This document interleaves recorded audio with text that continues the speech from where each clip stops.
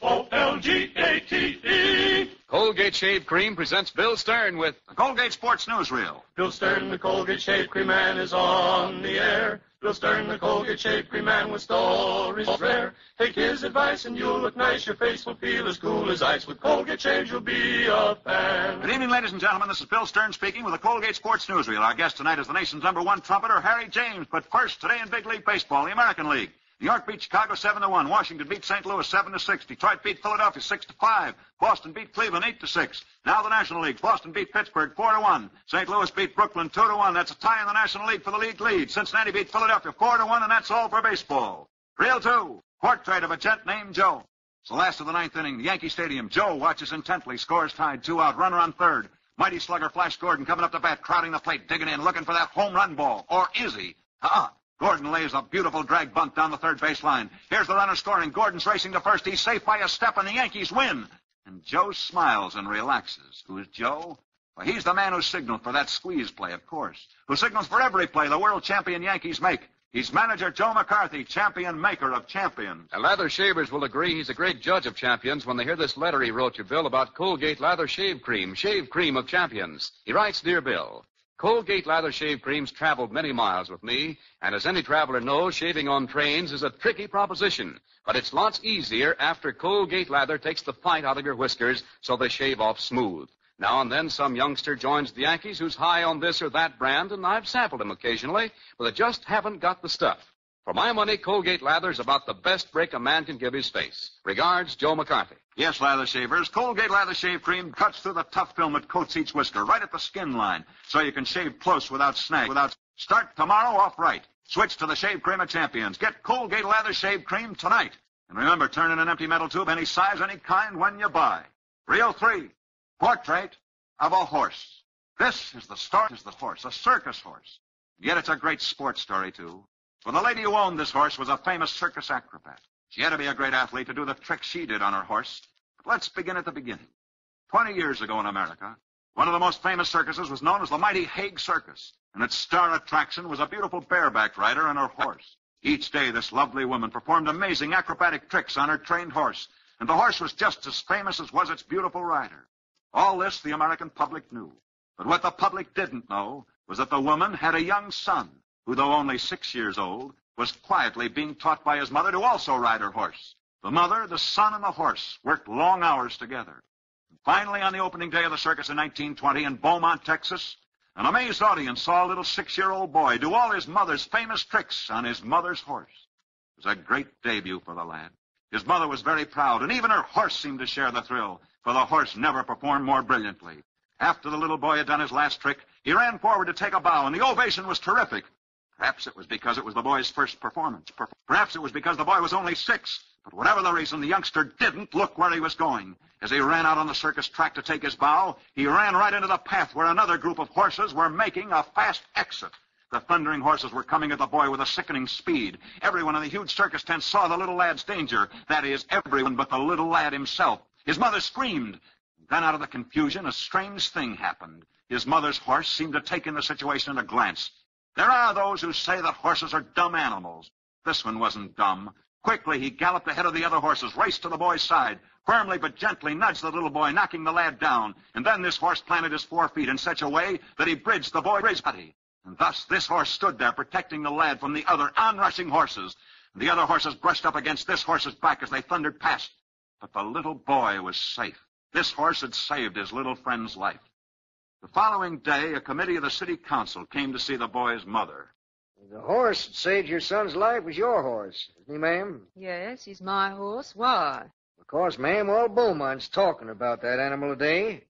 We've decided that we'd like to keep the memory of your horse's great deed alive, even after he's dead. What do you mean? Well, we mean, ma'am, that all the people who saw the circus last night took up a collection.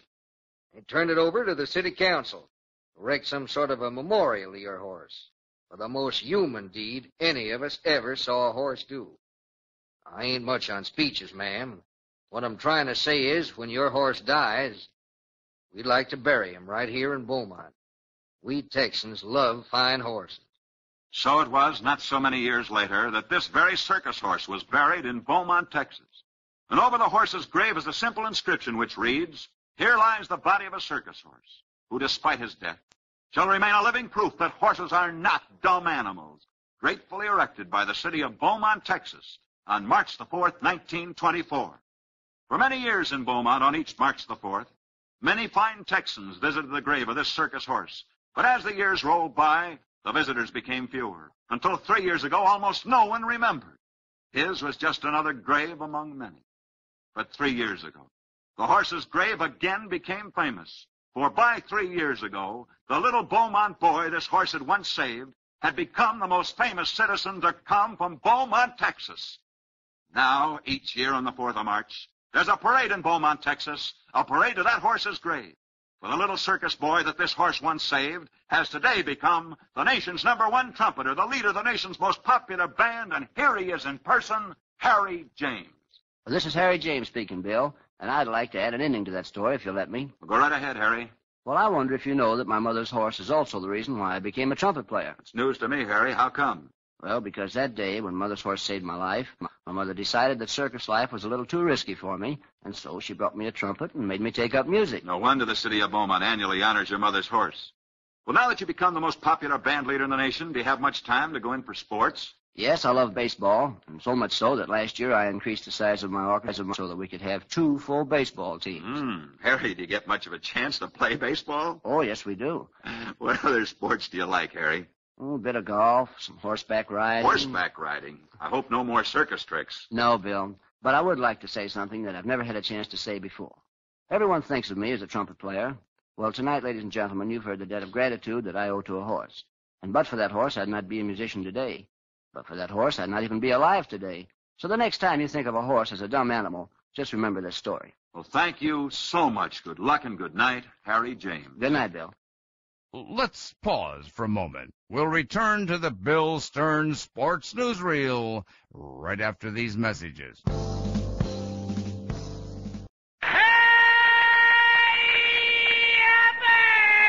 MediaBay.com.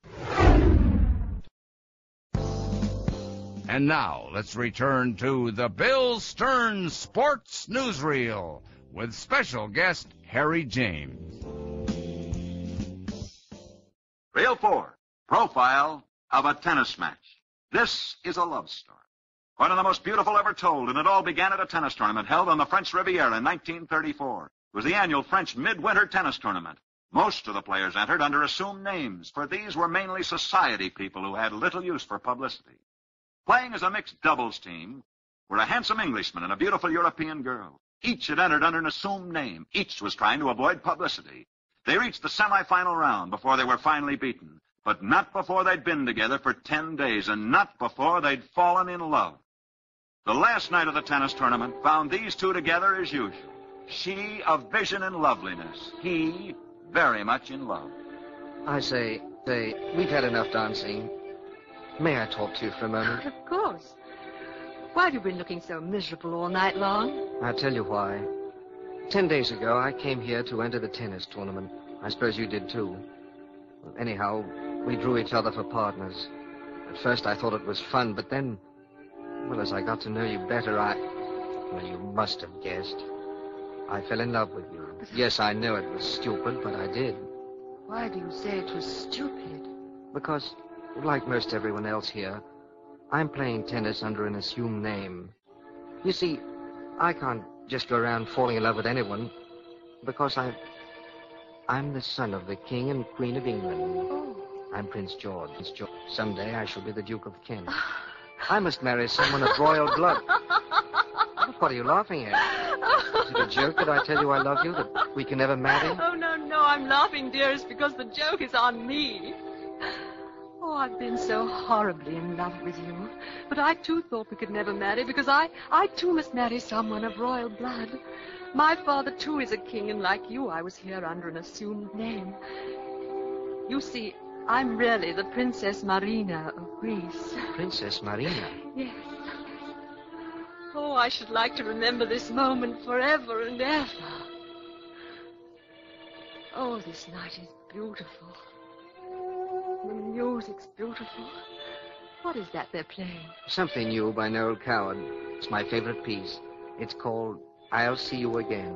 I think it's lovely. Now it's our favorite piece. I shall remember this night always when I hear it. And so, the son of the King of England was married to the daughter of the King of Greece. In the years that followed, they had 3 children. He became the Duke of Kent. And as the storybooks always end each love story, they lived happily ever after. That is, they lived happily ever after until 2 weeks ago, when he was killed. Killed in an airplane crash while flying for the RAF. When the Duke of Kent died, he left behind him a letter addressed to his wife, a letter which has never been made public, but which we read publicly for the first time tonight by special permission of the official British Ministry of Information.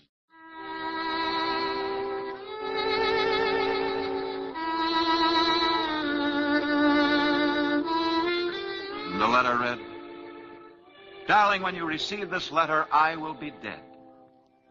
For I've left instructions that only if I am killed in the service of my country is this letter ever to be delivered to you. When our children become old enough, tell them that when the war came, their father fought for a cause that he believed right and died like an Englishman. You and I have lived happy years together. I'll always remember the first day I met you. We were partners in a tennis match, and that night we heard a melody that became our favorite. I recall it to you now because its title expresses so clearly the thought that's in my heart. For I know that even though I'm dead,